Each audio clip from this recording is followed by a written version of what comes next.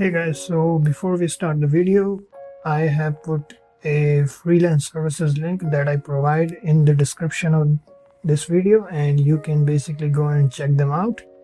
So let's start. Hey guys, so today I'm going to share a really interesting website. It is opensourcealternative.to.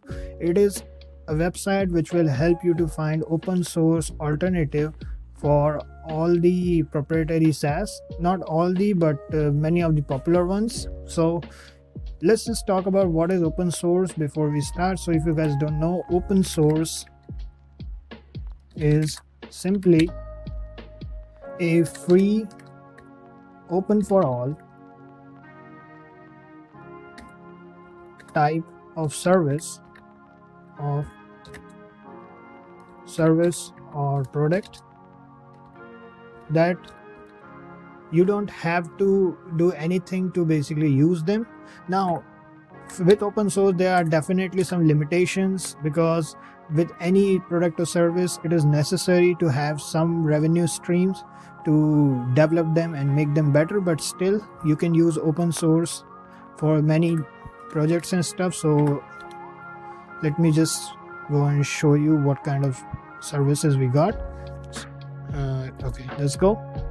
So before you start, Saas, so let's just one more thing. It's a Saas. Some people don't know what Saas is. Saas is software as service. Software as service is really simple. It is a basically softwares that you can use on web. The most famous example of this is Canva. Now, not the most famous, but many of my users, I know, viewers and stuff, use Canva for print on demand. I use Canva a lot, and for other projects too. It's a very good website. It is a software as service, and there are many of them. So let's just go and let's see what kind of alternatives they have got. So as you can see, they got categories, analytics, documentation, e-commerce, communication, development, community, password manager, cloud, developer tools, notes, note taking, automation and stuff. So let's see what they got in automation. I am focusing on automation a lot nowadays because it is the future in some ways. For some things it is really necessary to have automation. I think it's the same page. One second, let's just click on automation. What happened? Okay, just click on automation. Okay, there you go. Category automation. So let's just see. So it's got Hugin. Let's just see what this is.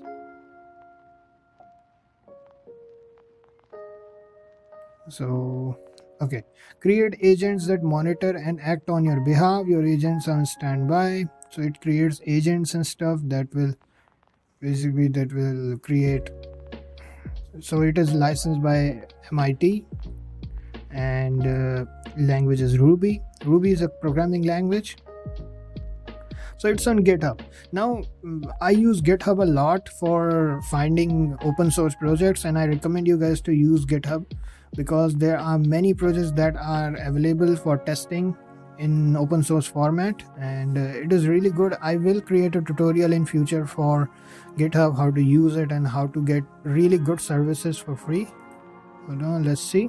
So here you can see this. Sometimes it may look a little bit complicated if you are not from programming background, but you can read these documents and use it. So let's just see. Let's just check out other ones, because right now I don't need this particular service, but let's see what other services they've got for automation. So they got Godot. My bad, Godot. Let's see what is Godot. Godot is a multi-platform 2D and 3D game engine. Okay, so there are different kinds of projects here, and my guess is many of them are on. So let's just see. Open source alternative to Man and Mice, AFTT. So this one looks good. Google Home, this one looks good. Let's see. IFTTT and stuff. Let's okay, so it is on Python. Python is a very good programming language for anybody who want to get into programming. I recommend to learn Python. I know a little bit of Python. Let's see. So okay, so they got projects from the official websites too.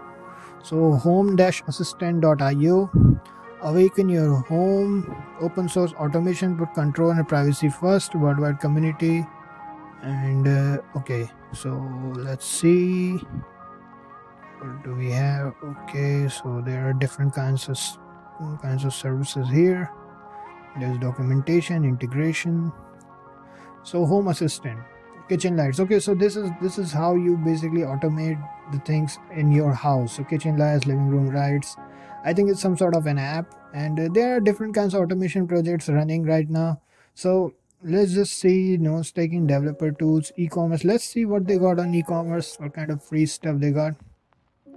So Sailor commerce, okay, Sailor commerce, Medusa commerce. So these are open source alternatives to Shopify and BigCommerce. Now guys, here's something that I recommend. Whenever you use these open source, now we already know WooCommerce. I got my store on WooCommerce and I am pretty happy with it. But if you are using open source, make sure that your data privacy, right? So you basically just have your data in order, because it can cause some issues. But most of the time, if you are using, as I said, WooCommerce, it is on WordPress, so it will be pretty much, you must be familiar with the whole system here. But let's just see what they got in Sailor commerce. And this is all there is to it. I think there's not a whole lot of complication here. So it's on Python, open source. So let's just check, and let's see. So Sailor,